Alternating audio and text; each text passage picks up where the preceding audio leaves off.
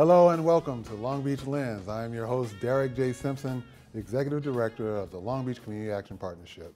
Today we will be speaking with a council member representing the 8th District of Long Beach, and he's a gentleman that I've come to know not only as a colleague in the community, but a great leader, and that's Councilman Al Austin. How you doing, sir? Very well, Derek. Thanks for having me on. Hey, it's my pleasure, and as I said, over the last couple of years specifically, we've had a chance to work on different things in the community, and I just want to start out by saying I really respect your passion for the community and the leadership that you provide in helping us make the city a better place to live.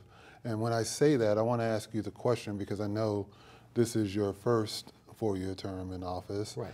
When you started out as just a community member, from that transition to being a council member, what did you learn about your district in that process? Well, I learned a lot of the intricate details of the district. I think the thing that comes to mind first and foremost is the great need for us to repair infrastructure. I mean, as a candidate and as a council member, I now have I would say a third eye where I'm looking at the details, right? I'm looking at the cracks in the sidewalks and in the streets, and I'm looking at curbs that need to be repaired and trees that need to be trimmed. And so I've developed an eye for detail because I like to anticipate, you know, what's next. And I think that has served us pretty well so far. My staff has worked very hard, and so do I, to identify things like graffiti and things of that nature. But what I didn't know about our district prior to becoming a council member, I want to say are a couple of the great resources that we actually have in the district, like our rancho. I had lived in the community for over a decade and had never been to the Rancho Los Cerritos, and experienced the history and understood the significance that has on the history of our great city, and things like the growing experience, a 7-acre urban farm at the Carmelitos. These tucked away kind of hidden gems of the district that I like to now highlight and profile for those who may not know about them today. Right, and you mentioned Carmelitos. I mean, people might tend to think in the 8th District that we're thinking the affluence of, Bixby Knolls and the area around Los Cerritos, but you have a diverse spectrum socioeconomically in your district as well, wouldn't you say? The 8th District is a small microcosm, is a microcosm of the city of Long Beach. We actually have great affluence. We have bustling business districts. We have low-income housing. We have working class families. We have it all. And so when it comes to policy making, I really am, I think, very fortunate to be able to draw upon all of this diversity of a great district to come up with, I believe, good decisions. So how do the constituents in your district typically approach you? Is it through your field office? Do you have them like lined up down at City Hall to try to get on your calendar? In a typical week for you, how does that insight from the community come to you? I don't put communication with my constituents in a square peg. It comes in every form imaginable. They are hitting me on social media, Twitter, the coffee shop. I make myself accessible at First Fridays through our Council on the Corner. We are have great partnerships with our faith-based organizations. And obviously community watch programs, which have really, I think, flourished over the last 4 years. Neighborhood associations, there are neighborhoods that are designated and organized, and where we have people involved and engaged today who weren't involved 4 years ago. And so I think just through a multitude of strategies to enhance civic participation and communication, two-way communication with my constituents, we've been able to be very successful in doing that.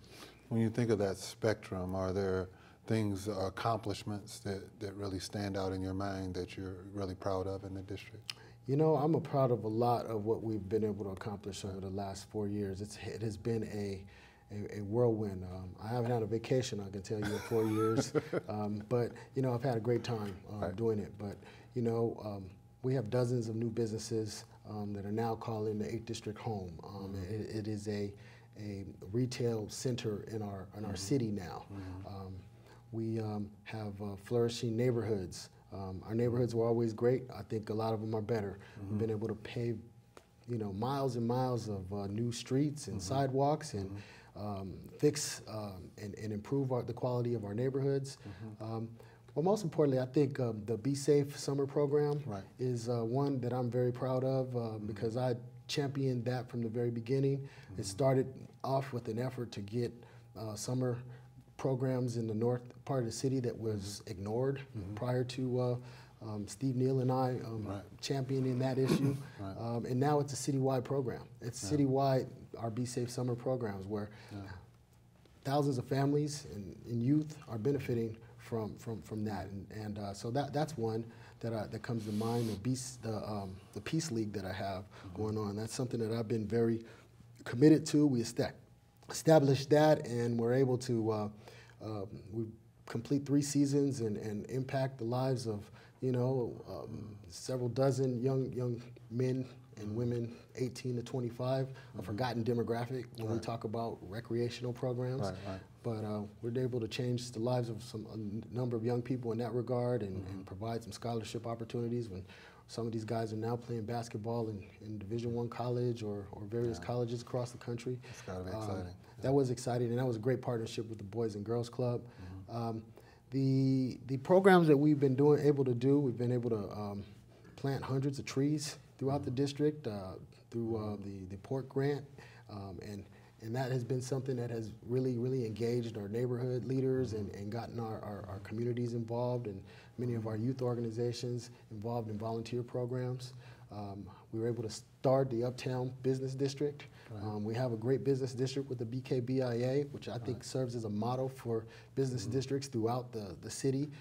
I've been able to give them great resources and improve the business district through the investment of one-time funds from our council district office, lighting on Atlantic and other enhancements that have made our business district even more appealing.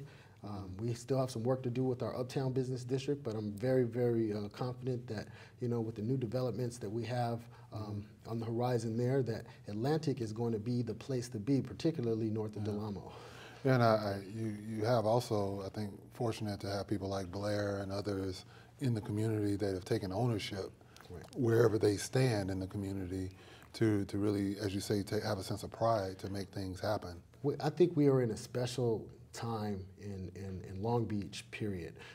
And in Uptown, we have a great chemistry going on with a lot of motivated individuals who are committed and passionate about changing the community. Blair Cohn comes to mind as one of the leaders in our city who's doing a phenomenal job in terms of just servicing the business district. It makes it a lot, he's taken a lot of pressure off of me and allowed me to help focus on the larger retail developments like the Knowles Center, where we had Ralph's leave a few years ago. Now we have Trader Joe's moving in there and bringing in a Crunch Gym and Pet Food Express and a number of other small retailers. Now, to be clear, that's on Long Beach Boulevard. Yeah, okay. And then on Atlantic Avenue, the Gasca property, which was, it needed some attention, but that property, we should be cutting the ribbon on that in the next few weeks. The east side of that facility is all brand new, where we expect to bring new retail development in as well as other retail developments. So it's allowed me to focus on making areas like that successful in the district, while also giving the business improvement districts the resources and the support they need to continue to be successful as well. It's a great deal to be proud of. As you were talking about that, I didn't realize some of those things were happening. I know right before the Christmas season and the holiday season, I happened to meet someone for dinner over on Atlantic, and it was really nice to get back over there again and have that experience of options of restaurants to go to and just a really nice holiday vibe. So I commend you and your team and that community for doing what you do. Now that we've moved up here, we're in the 9th district here in this particular location, but it allows us even more opportunities to go over to the 8th district as well. Well, you're just across the bridge from our Virginia Village area, which Right. I've been very instrumental in helping to revitalize as well, bringing new businesses there. We have the North Village on Atlantic, which is part of the Uptown Business District. We go all the way over to Paramount Boulevard, and one thing that I campaigned on 4 years ago was I wanted to make sure that my district was consistent in terms of its appearance and how we allocate resources across the district. And I'm very proud of the fact that if you go to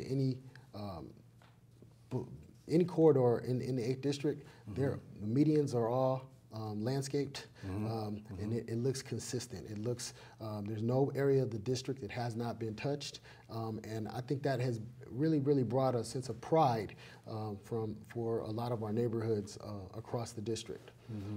And I know we're going to go to a break shortly, but succinctly, can you talk about Beach Streets, I think it was, because that was a big event, and we had some of your team in here on one. Tasha Hunter was here talking about that, but that was pretty exciting, huh? Beach Streets was a smashing success.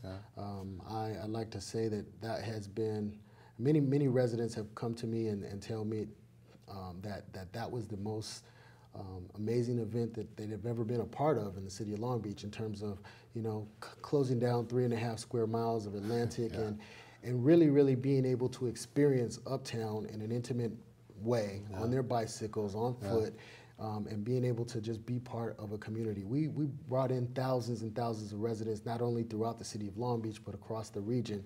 And I think it really benefited our communities, particularly our businesses and our business districts. Will we look forward to it in 2016, or is that yet to be determined? Well, it's still yet to be determined, but we will be bringing Beach Streets back. That is something that I'm committed to doing. I know the mayor is committed to doing that as well. Right.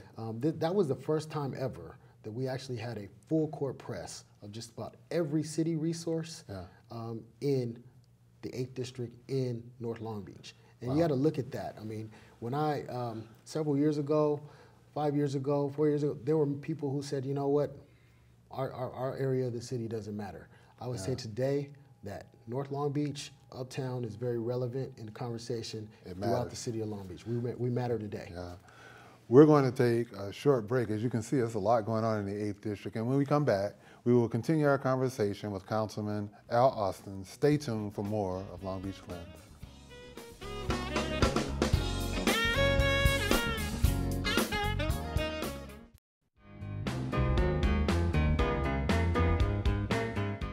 Very pet friendly. Everybody has a dog in Long Beach. It's Dog City. Well, there's everything to do here. You got the Pike, you got Queen Mary, you got the beaches, you got paddle boarding, surfing. You go half a mile that way, you got surfing, you got downtown. I just think it's the most incredible, most beautiful, most unique city, which has so much to offer. So I love it here and I'll never leave.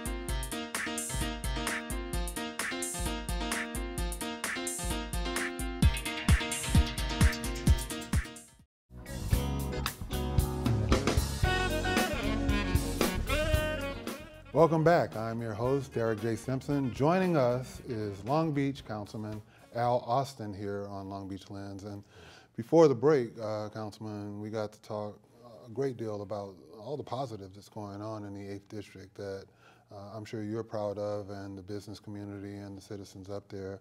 And I would be remiss if I didn't bring up the fact that when you're in the 8th District, one of the things that you often see, especially at council meetings, are the concerns about the airport and what's going on with the international terminal and how that might be the entree to something bigger than what's being said, et cetera. But talk to us about what your perspective is on the airport right now. Well, the airport is a very sensitive and delicate issue for the city, particularly many residents in the 8th District. I have been very clear with my reservations about moving forward with an international facility there. And where we stand right now, the City Council, I voted in a minority. But this is not a unanimous decision, and the council is still very split on this issue. I think it's very important to point that out. But where we are right now is, you know, shortly there will be a feasibility study moving forward in terms of and the council will determine whether or not it is feasible based on the data they receive from this study. It is not a foregone conclusion that we will have an international facility or customs facility at the Long Beach Airport. So we are in a stay tuned kind of mode. We're going to do all we can to make sure that our residents are informed and be very transparent and clear on the process. Like I said, I have my reservations for a lot of technical reasons. There are a lot of unknown variables associated with this with this proposal right now. Gotcha. And so JetBlue has approached the city of Long Beach. JetBlue has been a long time large business operating it and at Long Beach Airport. The city and many other council members felt like they owed JetBlue the due diligence to at least look at the feasibility study. And that's where we are right now. I expect that issue to come back before the city council in several months, and we will deal with it then. Gotcha. Yeah, and I can tell you, just having recently had to fly out of the major airport in this region, that it made me love Long Beach Airport even more. Well, I mean, I personally, I utilize Long Beach Airport every opportunity I can. It is a convenient travel option, particularly for those who do business in state. The business model that JetBlue wants to move forward with, it would be going to South America. Right. And that comes with a lot of unknowns, and so we'll deal with that as it comes. One of the issues that came forth just recently was the noise, and I'll just say I am absolutely committed, and I'll say this right now, I am absolutely committed to protecting our very precious noise ordinance here in the city of Long Beach. However, what came forth before the city council was more of an administrative legal matter that we actually had to open up slots because the flights over the course of the years have gotten a lot quieter because of technology and quieter aircraft being utilized by the carriers at Long Beach Airport. And so in an effort to protect our noise ordinance, our city attorney opined that we needed to actually open up slots based on the data they received. Otherwise, we would open ourselves up to a challenge, which could even be more slots. Makes it quite complex. Right. I mean, it is a little bit of information in this particular case could be dangerous if you don't know everything in proper context. Absolutely. So continuing on then from a business perspective, infrastructure I know is a big deal in every district, and specifically it is a concern in your district as well. Well, infrastructure has been a priority of mine throughout my first term in office. I was recently appointed to the State Legislative Committee, and I've been working with the League of Cities and other municipalities across the state in Sacramento to move legislation, to help move legislation to get funding for infrastructure here on the local level, and that has kind of been stagnant. We need to fix our infrastructure in the city. I mean, and every city council member that I know wants to do that. It's very important that we get on top of our infrastructure, our street repairs, our sidewalks, our curbs and gutters. These are areas of concern that if we go unaddressed, will create a it a situation worse where we won't situation. be the world-class city that we want to be. Right. And I know in your district, green space is precious, and you have some beautiful parks up there. And you mentioned in the first segment how you're working with nonprofits such as us and working with youth. But speak a bit about the green space and what your vision is. Well, my vision for green space, we have some unique opportunities in front of us. I can tell you that we are park poor in North Long Beach.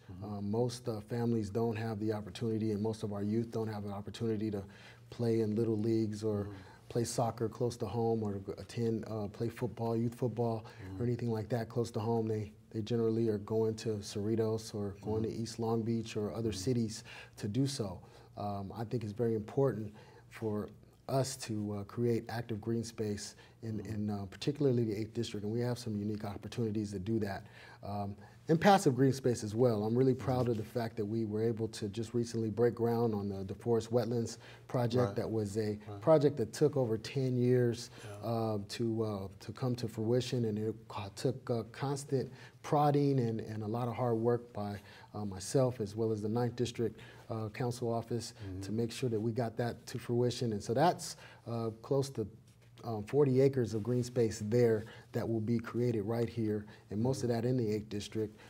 Passive green space that will be wildlife restoration and will really be a serene experience for anybody along the LA River, which is we're very proud of. But we also have an opportunity to create about 7.5 acres of new green space with phase 2 at Davenport Park, which is on Paramount Boulevard.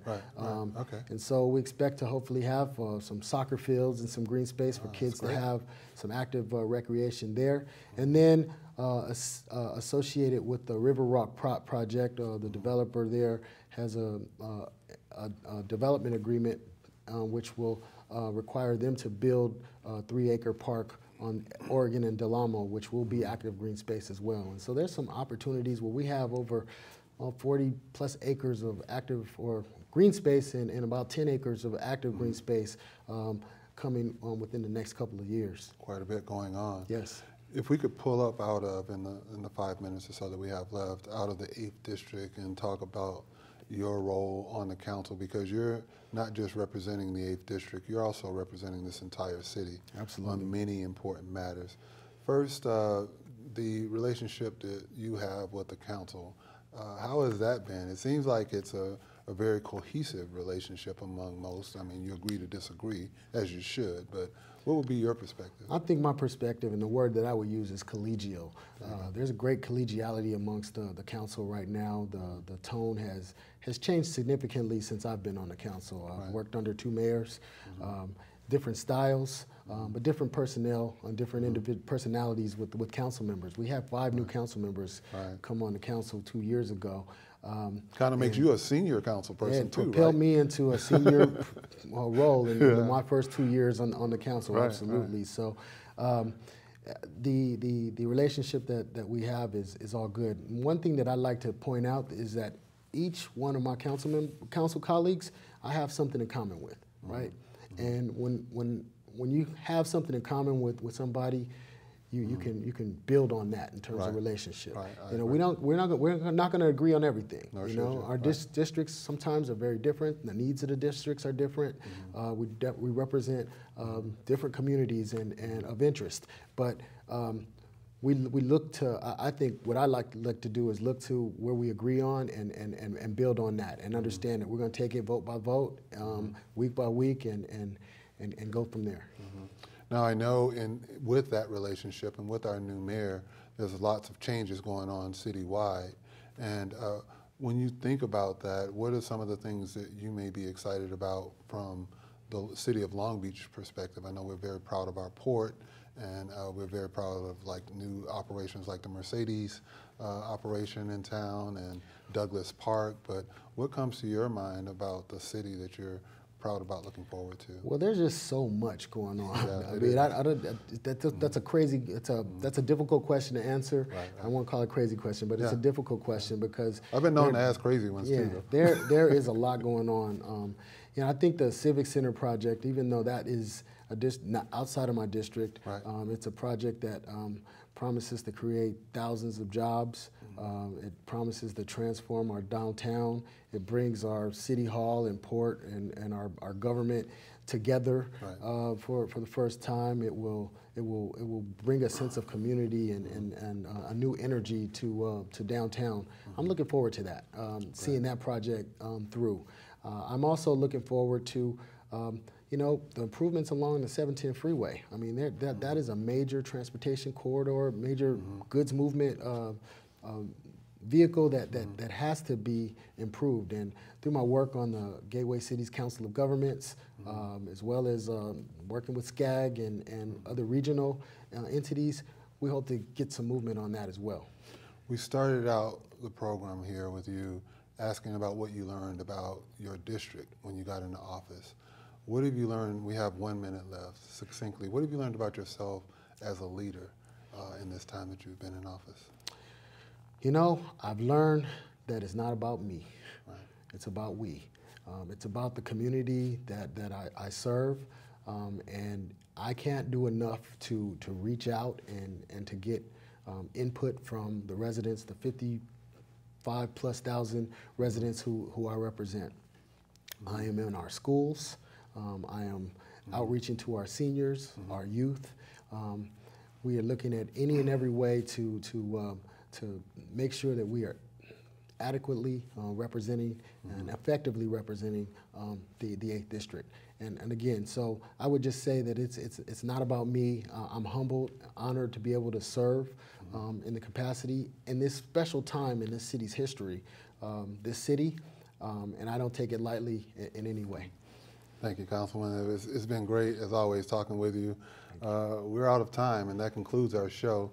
I'd like to thank Councilman Al Austin for joining us today. Be sure to follow PatNet TV on Facebook, Twitter, and Instagram for the latest updates. This show has been brought to you with the support from the Long Beach Community Action Partnership. Thank you for watching Long Beach Lens.